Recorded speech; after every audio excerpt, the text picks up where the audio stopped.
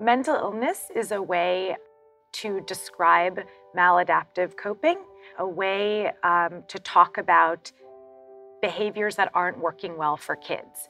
A lot of times parents will ask me how their child got a diagnosis or where mental illness comes from. And that's a really complicated question, but it comes down to nature versus nurture.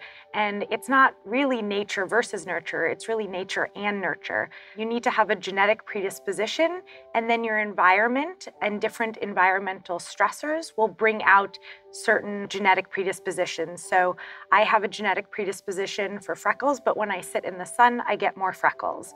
Everyone has struggles, whether you meet criteria for a mental illness or not, or for an emotional problem or not. And the most important thing is for parents to be models of effective coping for their kids.